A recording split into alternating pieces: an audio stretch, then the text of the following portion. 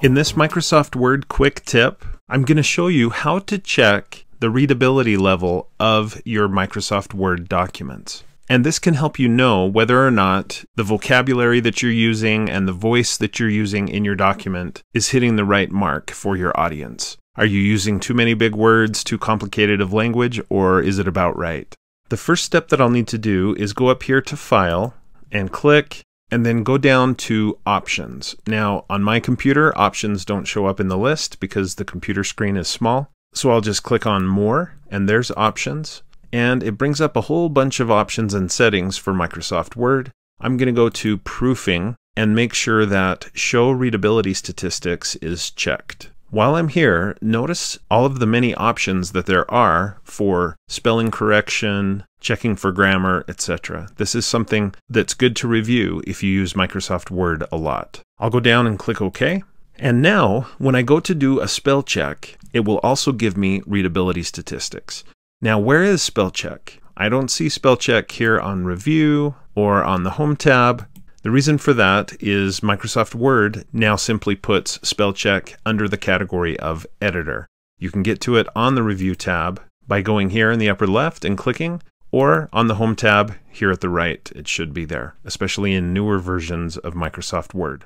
Let's try it out on this document. So I'll click the Editor button, and it gives me some suggestions for spelling and grammar. In this case, it's already been spell checked, so there are no errors. But here it gives me readability statistics for this document. Number of words, characters, paragraphs, sentences, all of this is very important. Average words per sentence, characters per word, all of that speaks to the readability of a document. But maybe the most useful indications of readability are these down here.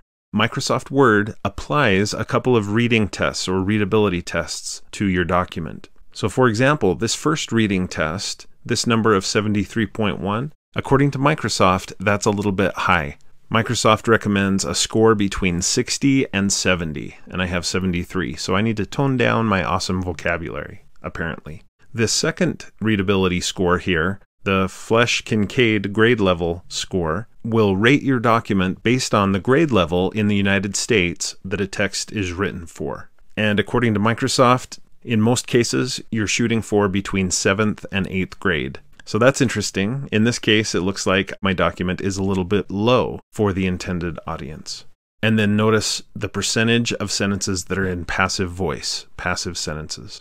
Now, of course, all of this is relevant regardless of your audience. It's good to know whether or not you're hitting the mark approximately of reading level, etc. But especially in a school setting, what a powerful tool to have in Microsoft Word. For teachers, also for students, before turning in a document, you might want to check and see what grade level it's written for, according to Word. When you're done with these statistics, just click OK.